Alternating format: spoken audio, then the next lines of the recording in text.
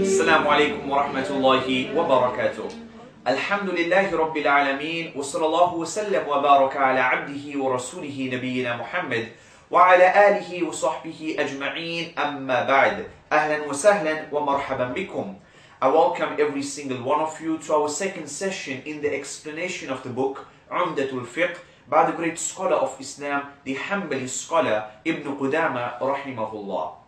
Well, alhamdulillah, last week we began with this book. We had gone through the biography of the author. We had learned that he begins his book with the chapter and the book of Taharah. Why the book of Taharah? This gives us an indication that according to majority of the scholars, the most important precondition of salah is your purification, as opposed to the Maliki scholars who are of the opinion that the most important precondition is time. We had also seen that he began with the Bab Ahkam al-Miyah, the chapter of the rulings of water. Why water first? Because water is this most important substance that you would use for your purification, for your wudu, for your ghusl, for the removal of najasat. We had learnt that Ibn Qudamah rahimahullah and the Hanbali madhab and majority of the scholars divide water into three categories. Number one, tahur, water which is in its natural form, water of the ocean, water of rain, water in the lake. And then he had a division called water which is tahir. This water could be the remaining water which drops off from your limbs when you perform wudu or when you take a ghusl. And what is the ruling with regards to this type of water? Ibn Qudamah states that you cannot use this for your purification, for your wudu or your ghusl. You could drink it, you could wash your car with it, you could water your garden. All of that is fine. It's not najis, but it does not have the property of removing hadath from yourself. It does not have this property of being a purifier of other objects. And the third category, the category of najis water, which would be when it changes in color, taste or smell by something which was najis. We had mentioned that this was the opinion of the Hanbali madhab, but rather we stated that the stronger opinion in this matter is the opinion of the Maliki scholars, Ibn Taymiyyah, a narration from Imam Ahmad bin Hanbal himself and many of the contemporary scholars, and that is that water is divided into only two categories: water which is tahir and tahur, and water which is najis. Tahir and tahur are one category. For as long as water can be called water, then you use it for your purification without any differentiation between two qullatain or less than qullatain, more than qullatain. Water is water until proven otherwise. For as long as you can point, this is water, you use it, walhamdulillah. When it turns in color, taste or smell by something which is najis, then it's najis and you cannot smear your body with najasa. When it changes in color, taste or smell by something which is tahir, like for example tea bags, like for example Coca-Cola or orange juice, then you cannot use it for your purification, not because it's najis, but rather because it is now not water any longer. Walhamdulillah. We also had spoken about the matter of removal of najasa. Removal of najasa. Is it a condition that I have to use water? That was what the opinion of the author as has been stated, and the opinion of the Hanbali madhab. But we had learned that there is a narration from Imam Ahmad ibn Hanbal and a narration in the madhab that whatever means you used to remove this najasa, if the eye of the najasa, if all traces of the najasa have been removed, then walhamdulillah, it is now tahir. The object is now cleaned. And we discussed various proofs. Example, istijmar, the usage of toilet paper, etc. in our sharia is something which is permissible. Purification achieved by other than water. We spoke about, for example, the Messenger ﷺ saying that when you come for salah, check your shoes. If it has filth on it, then wipe it and then pray in it. Purification achieved by other than water. So we differed with the author and we said that purification, when it comes to removal of najasa, can be achieved by other than water. We also spoke about the matter with regards to how many times do I have to wash this area to remove the najasa? The baby has urinated on its garments. Do I have to wash the garment once, twice, thrice, 7 times? Is there a minimum number? Is there a maximum number? With regards to maximum, there is no maximum. With regards to minimum, then the author has stated you have to wash it minimum 3 times. Even if the najasa was removed by the first wash, you wash a second time and you wash a third time, because that's the minimum amount of washes you have to wash. We differed with the author and we said that as long as all traces of najasa have been removed, walhamdulillah, it suffices. Proof: we had seen that the Messenger ﷺ said to the companions that pour over the urine where this Arabi, this Bedouin, had urinated in the masjid, pour over that area a jug of water. Prophet ﷺ never specified a specific number. The female, with regards to menstrual blood on her garment, Messenger ﷺ ordered her to wash it, and he did not mention any specific number. We also differed with the author with regards to washing the utensil 7 times if the swine, the pig, had drunk from your utensil. The author made qiyas. If the dog you wash 7 times, then the pig is also very filthy, and so the same applies, and we differed with the author on this. We said we stick to the text in this matter and we do not make qiyas. The author discussed the matters pertaining to najasa, example, blood. Example, madhi, pre-cum. The other examples could be feces and urine. That small amounts of this najasa are overlooked. If it's on your garment, a little bit of najasa, then it's overlooked. And if you prayed your salah would still be valid. Walhamdulillah. We spoke about semen, human semen, and we had learned, according to the Hanbali madhab and the majority of the scholars, semen is something which is tahir. It is the base of mankind. It is from that which even the Anbiya have been created. And we saw that Aisha radiallahu ta'ala anha would scrape it off the garment of the Messenger sallallahu alayhi wasallam.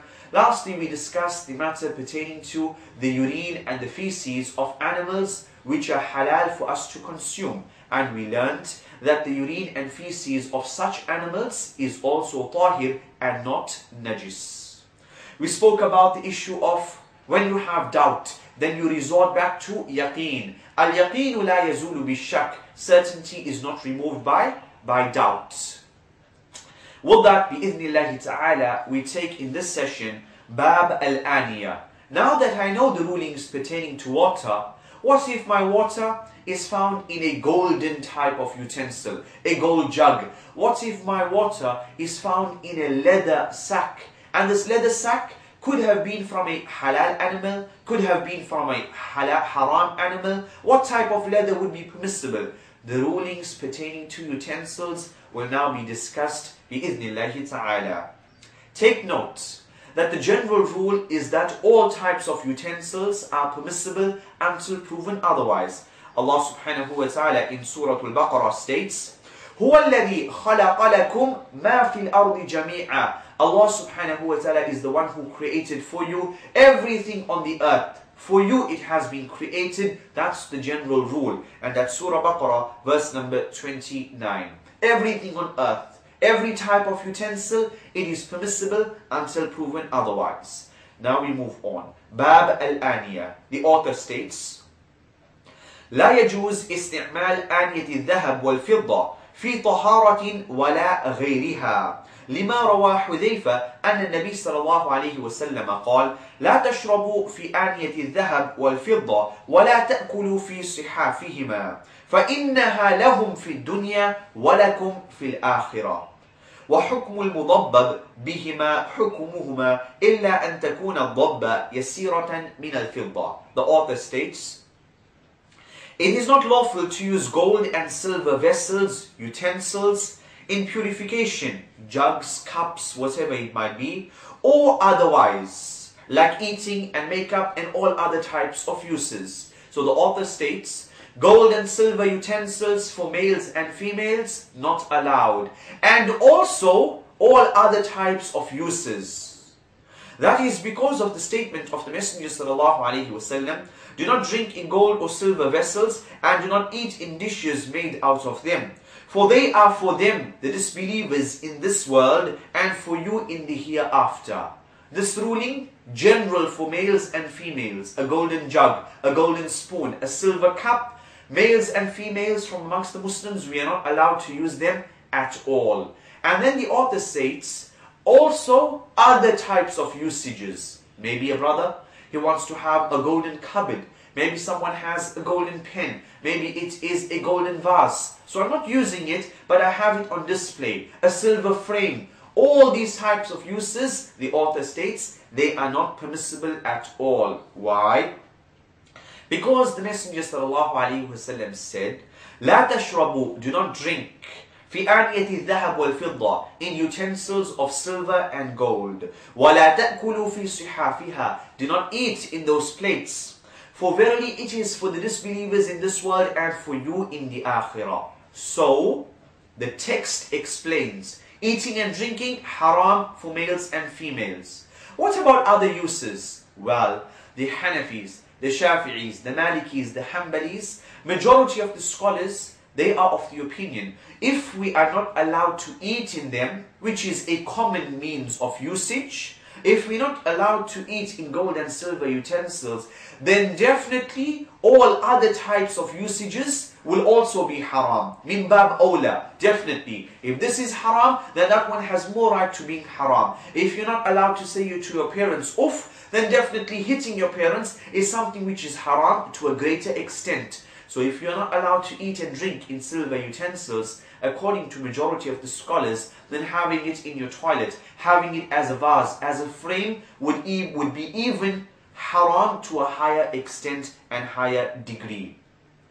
So a jewelry bag, a gold casket, etc. All of this would be haram for the male and for the female. The exception given for the female is jewelry. She is allowed to wear jewelry of silver, of gold, no problem whatsoever. The Messenger ﷺ states, إِنَّ هَذَيْنِ حَرَامٌ عَلَى ذُكُورِ أُمَّتِي, that silk and gold, they are haram upon the males of my ummah. As for the females, حِلٌّ لِإِنَاثِهِمْ, permissible for females. And as we mentioned, this is the ruling with regards to majority of the scholars. Yes, there were scholars, minority amount of scholars, who were of the opinion that other types of usages would be permissible. But eating and drinking, then they are not allowed.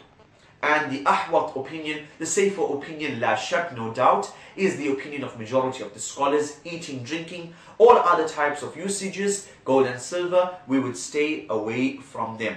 There is a bit higher concession given when it comes to silver, as we will see. وَحُكْمُ الْمُضَبَّبْ بِهِمَا حُكْمُهُمَا إِلَّا أَن تَكُونَ الْفِضَّةِ يَسِيرَةً إِلَّا أن تكون الفضة يسيرة إلا أن تكون الضبة يسيرة من الفضة. And then he says, the ruling of vessels which were soldered. The Messenger ﷺ, he had a vessel, he had some sort of dish, some sort of jug, and it was cracked, it was broken on one side. So the Messenger ﷺ had this soldered with silver. So the author says this mudabbab, this soldering, if you need to correct your vessel, then it would be permissible to use silver in the matter just for soldering. So you're using silver because of a need. Number two, you are using very small, minute amounts of silver. This would be permissible. And the hadith that the Messenger ﷺ used that amount of silver for the soldering of his vessel, it is recorded by Imam al-Bukhari. Then the author continues, allowable vessels, those vessels which are permissible for us to make use of. وَيَجُوزْ إِسْتِعْمَالْ سَائِرِ الْآنِيَةِ الطَّاهِرَةِ وَاتِّخَاذُهُمَا. And all other types of utensils which are tahir, which are clean, etc., they are permissible for the ummah to make use of. A question. If Prophet Sulaiman had taken wudu from a utensil, a jug, which was made out of gold, the water, yes, we know, water is pure. But the vessel, the jug was made out of gold, or the jug was made out of silver. And as we had learnt, majority of the scholars, eating, drinking, and all other types of uses are also haram. So what would be the ruling on his wudu? Would his wudu be valid or would it be invalid? Majority of the scholars are of the opinion, and a narration from the madhab of Imam Ahmad ibn Hanbal, that this person's wudu is valid, but he is sinful for using this golden vessel, this golden jug. There is another narration from Imam Ahmad ibn Hanbal which states that this person is similar to the person who performs salah on a piece of earth which had been misappropriated, which had been stolen from someone, and that person's salah is invalid. Similar here, when you take wudu from a vessel which was haram, then your wudu would also be invalid. Why? Because you have clashed ibadah, getting close to Allah subhanahu wa ta'ala, with something which is haram, and so ibadah which is mixed with haram invalidates the entire ibadah. And that's one of the narrations from Imam Ahmad ibn Hanbal, whereas majority of the scholars, the person, his salah would be valid, but he would be sinful for making use of this golden jug and performing wudu from this jug. The author continues, وَاسْتِعْمَالْ أَوَانِي أَهْلِ الْكِتَابِ, and the usage of the utensils of the people of the book, the Ahl al-Kitab, the Jews and the Christians, وَثِيَابَهُمْ, and their clothing, their garments, مَا لَمْ تُعْلَمْ نَجَاسَتُهَا, it is also permissible for as long as we do not know that there is any najasa on it. For as long as you cannot see any najasa in that utensil of the Ahl al-Kitabi, for as long as you cannot see any najasa on the garment that he gifted to you, etc., it would be permissible for you to make use of it. It is permissible, no problem in the matter, walhamdulillah.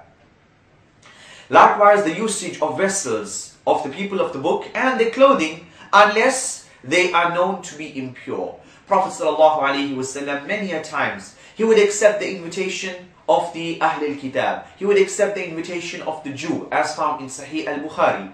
We find that in the Musnad of Imam Ahmad ibn Hanbal, the companions say that we continue to go out in battle, and whatever of the booty we achieve from the enemy, there would be cups, there would be utensils, etc. And we would eat in it, we would drink in it without any problem whatsoever, as long as there is no visible najasa in it or on it. We also find in Sahih al-Bukhari that the Messenger ﷺ, his companions, they took wudu from a utensil which had water in it. What type of utensil? This was a leather type of utensil, a leather bag. And this female, she was a mushrik. So her people, etc., they might have slaughtered this animal un-Islamically. It was not slaughtered the proper Islamic slaughter. They were mushriks.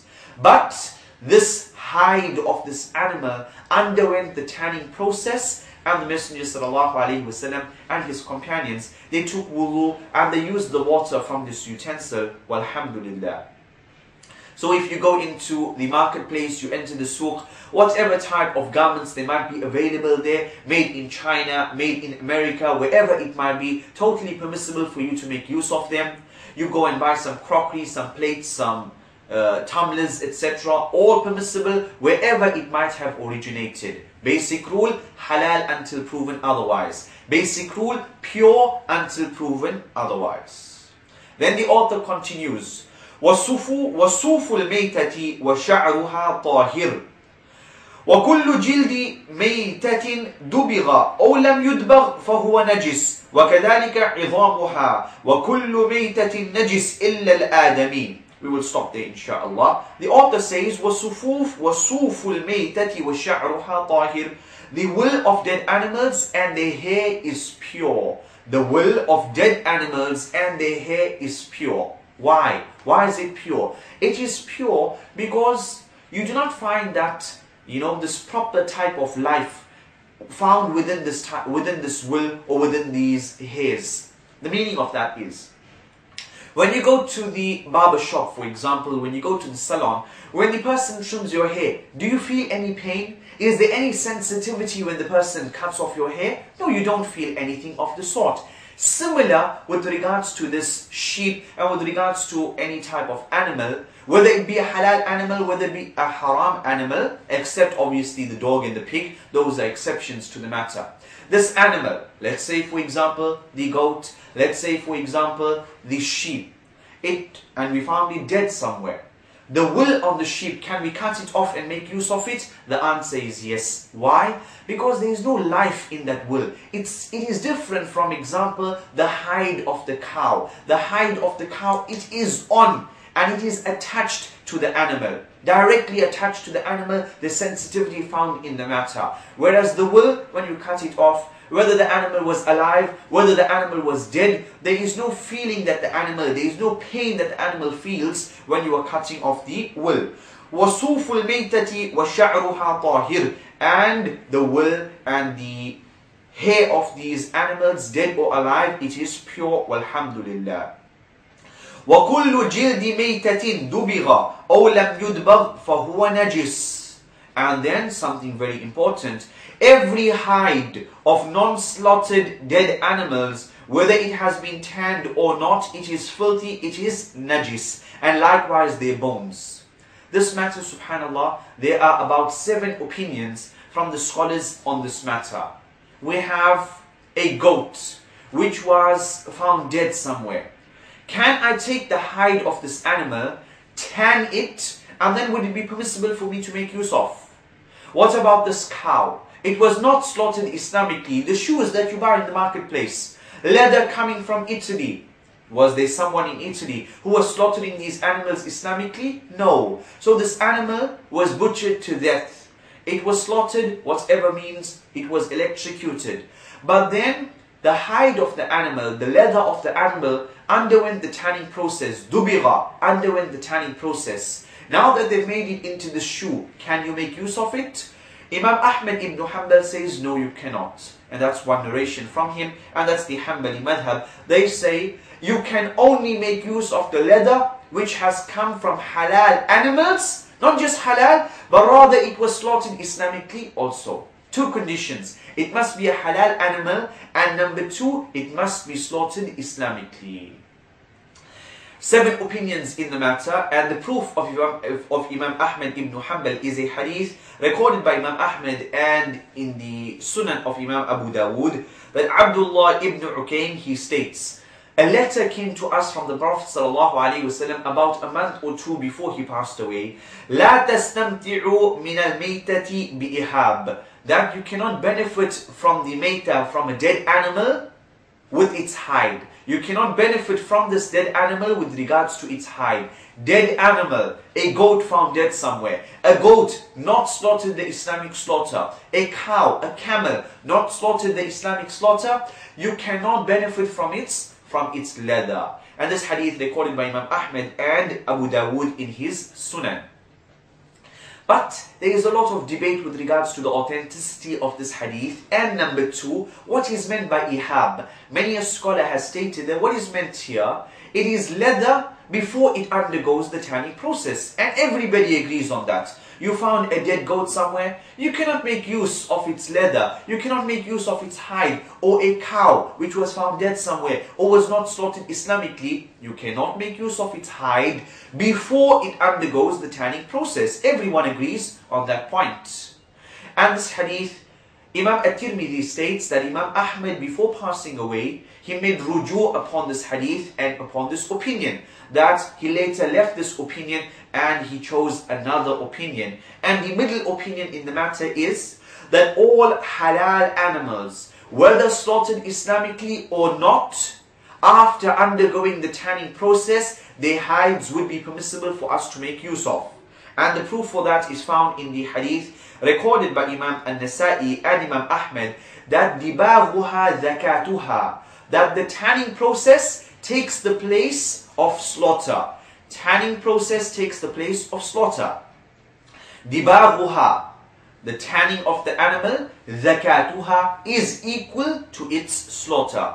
And that's the middle opinion in the matter, inshaAllah. You have various opinions. You have some like the Zahiri scholars that أَيُّمَا إِحَابٍ دُبِغْ فَقَدْ طَهُرْ. Any type of leather, any type of hide which undergoes the tanning process would be permissible for you to make use of it. This is a very general hadith, and this hadith recorded by Imam Muslim in his Sahih. So the Zahiri scholars took this hadith Prophet ﷺ said any type of animal after undergoing the tanning process, even it be the pig, would be permissible for us to make use of, even the dog, etc. Then you had other scholars who said no, the pig and the dog are exceptions. Various opinions. Middle opinion, safest opinion, inshallah, is that only halal animals, whether slaughtered Islamically or not, after undergoing the tanning process, their hides would be permissible for you to make use of. And the proof, hadith in the Musnad of Imam Ahmed and Sunan of Imam al-Nasa'i, dibaghuha zakatuha, that its tanning is similar to its slaughter, walhamdulillah. So the hides of, for example, the lion, the cheetah, all of these would not be permissible. Snake skin, not permissible. Crocodile, not permissible. Only animals which are halal, whether slaughtered Islamically or not, would be permissible for us to make use of. Walhamdulillah. Then the author continues, likewise are their bones. The bones of these animals, not permissible for us to make use of them. And there is a little bit of khilaf, a little bit of difference of opinion in the matter. And we say that if it is an animal which was halal, then it would be permissible bi'idhnillahi ta'ala. The author continues, and every dead body is filthy, it is najis, except. The proof for the general ruling is that Allah states in the Quran, حُرِّمَتْ عَلَيْكُمُ الْمَيْتَةِ.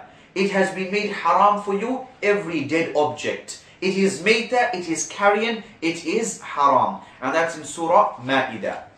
So that's the general rule. Are there exceptions? Yes, there are exceptions. What are those exceptions? Number one, the author says, إِلَّا الْآدَمِ, except the human being. The human being, when he passes away or when she passes away, is the body najis? No, the body is not najis. Someone might counter-argue, well, I think it is najis. That's why we have to give the body a ghusl.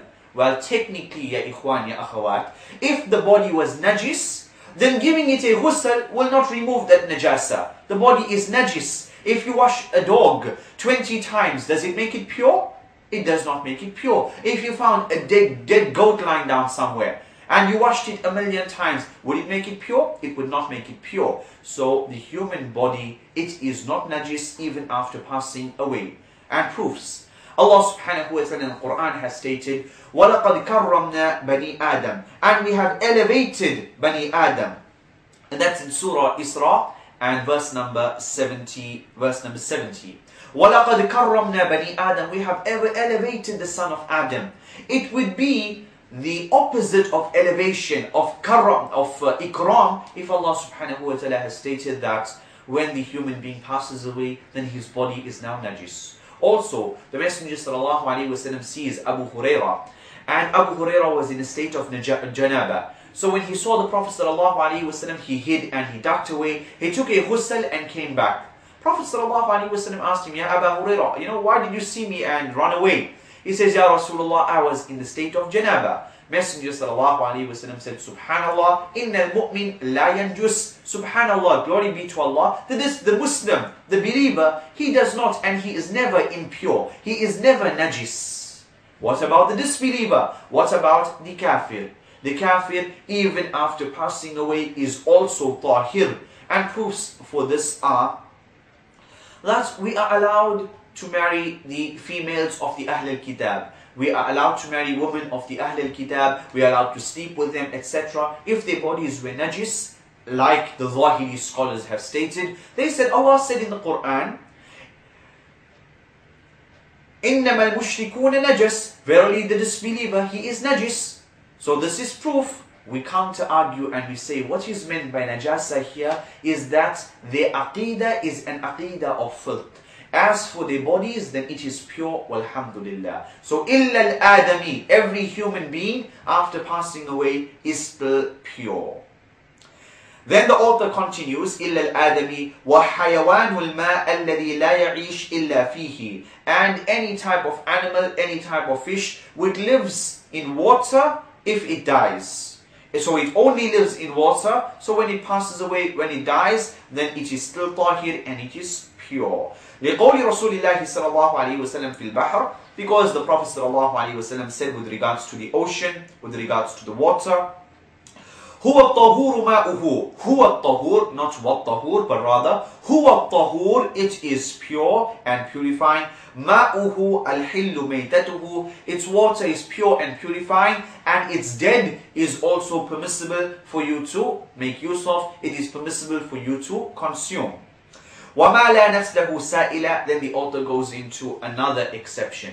So we saw number one, the human being after death is still pure. Number two, and all types of sea creatures, if they only live in the sea, we are not talking about reptiles live in water and live on land. We are talking about animals or fish or creatures of the sea alone. If they are found dead, then it would be permissible for us to consume, and they are not najis. Other proofs. We found the famous hadith of Abu Ubaidah radiallahu ta'ala an in Sahih al-Bukhari, that the companions were out on a journey and they found this massive hoot, this massive fish, maybe a whale, washed upon the shore of the ocean, and they ate of it. So it was found dead. Generally, Mayta, we said, anything found dead, anything dead would be najis. But this is an exception to the rule. An animal, a creature of the ocean, if found dead, it is still tahir and it is halal. And those companions consumed from it for over 15 days. And then they brought some to the Messenger ﷺ, and he had also eaten from it. Two exceptions so far. The author continues, وَمَا لَا نَفْسَ لَهُ سَائِلًا وَمَا لَا نَفْسَ لَهُ سَائِلًا وَمَا لَا, and that which does not have nafs lahu sa'ila. What is meant by nafs? Nafs is blood, and that's why the female who has given birth and now she has this bleeding, we call this nifas. Nafs, nifas, it is the release of blood, it is bleeding.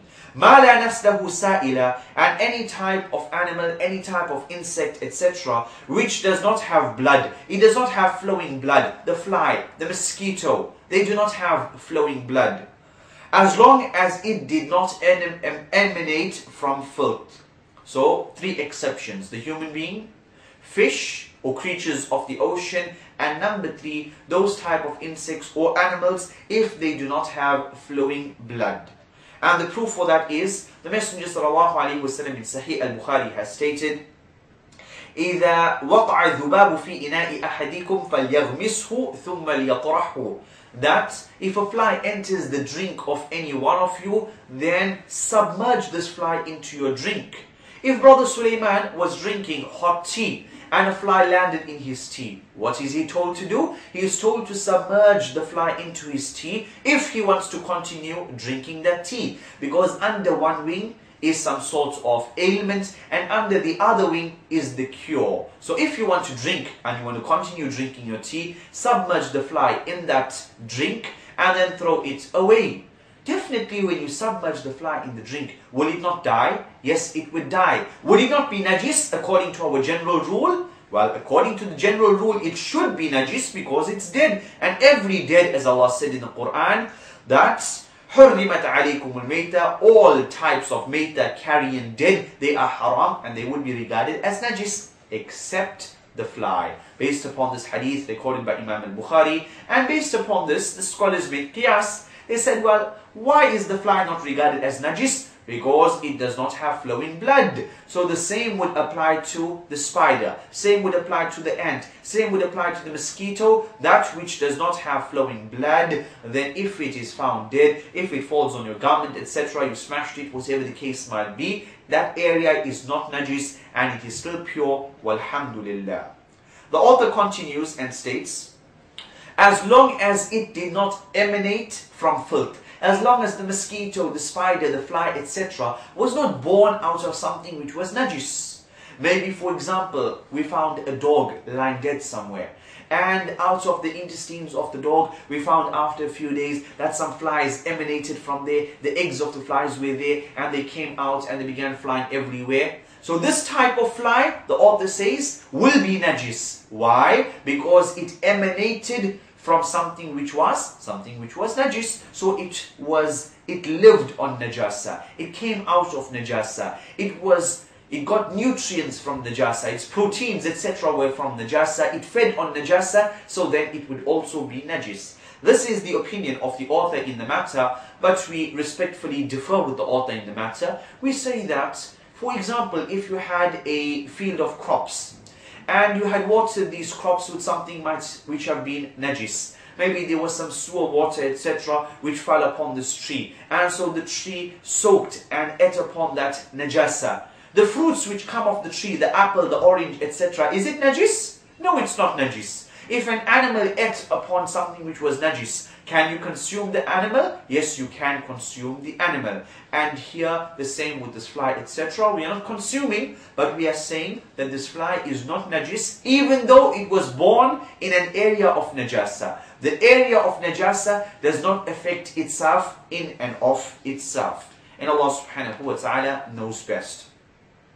And with that, we come to the end of this session. Walhamdulillah, we had discussed the matters pertaining to aniya. General ruling with regards to utensils is that all are permissible until proven otherwise. We spoke about gold and silver utensils, the four madhahib. It is haram for the male and female to use gold and silver utensils to eat or drink. And then majority of the scholars for madhahib, they also extended this tahrim, this prohibition, to all other types of usages except jewelry for the female. We had also mentioned with regards to the silver, there is a little bit of concession given. There is a little bit of room in that matter based upon the fact that the Prophet ﷺ, he sold his jug with some silver. We had also learned that the Prophet ﷺ, he had a ring out of silver. It is permissible for the male to have a ring made out of silver. It is also permissible, like the Prophet ﷺ and the companions, they would have a little bit of silver on their swords. So these minute amounts of silver would be permissible bi-idhnillahi ta'ala. All other types of utensils are permissible, walhamdulillah, whether it be the Ahl al-Kitab, whether it be from the Mushrikeen. If there is no najasa on it, would be permissible for us to make use of them. And we discussed the proofs of that. We had learnt that the wool and the hair of an animal, even after it was found dead, it would be permissible for us to make use of that hair and permissible to make use of the wool. Why? Because there's no intrinsic life in it. We had learned that the opinion of the Hanbali madhab, that an animal which might be halal but was not slaughtered Islamically, it's a halal animal like the goat, but was not slaughtered Islamically, it would not be permissible for us to make use of its hide even after the tanning process. But majority of the scholars, they stated that it would be permissible, and the middle opinion out of the various opinions, about 7, that a halal animal, whether slaughtered Islamically or not, would be permissible for us to make use of its hide bi-idhnillahi ta'ala, and we mentioned the proofs with regards to that matter. Every type of dead is carrion and najis except the human being, except creatures of the ocean, and except those type of insects, etc., which do not have flowing blood. Walhamdulillah. And bi-idhnillahi ta'ala, we will meet again in our third session, and we will continue the explanation of Umdat al-Fiqh bi-idhnillahi ta'ala. هذا وصلى الله وسلم وبارك على عبده ورسوله نبينا محمد وعلى آله وصحبه أجمعين. السلام عليكم ورحمة الله وبركاته.